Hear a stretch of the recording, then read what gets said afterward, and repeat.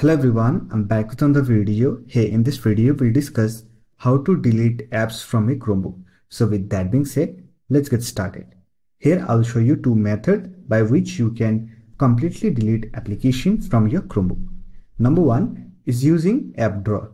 For that, simply click on app launcher icon. Here you will find app drawer. Simply look for the application that you want to install. Say for example, I want to install Google Gemini. I will simply right click on it, then click on install, and here you will find a confirmation window. Simply click on install. This will remove the application from your Chromebook.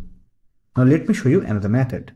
For that, we are going to use Chromebook settings. To open Chromebook setting, click on app launcher icon, open settings. Here click on apps option. Now click on manage your apps option. Here you will find all the applications that are currently installed on your Chromebook. Simply select the application that you want to remove, then click on install. Here you will get a confirmation window. Simply click on install button to remove the application. So that's it. These are the methods by which you can delete application from a Chromebook. I hope this video was helpful to you. If you found this video helpful, don't forget to hit that like button and subscribe to the channel for more videos like this. Bye for now. See you next video.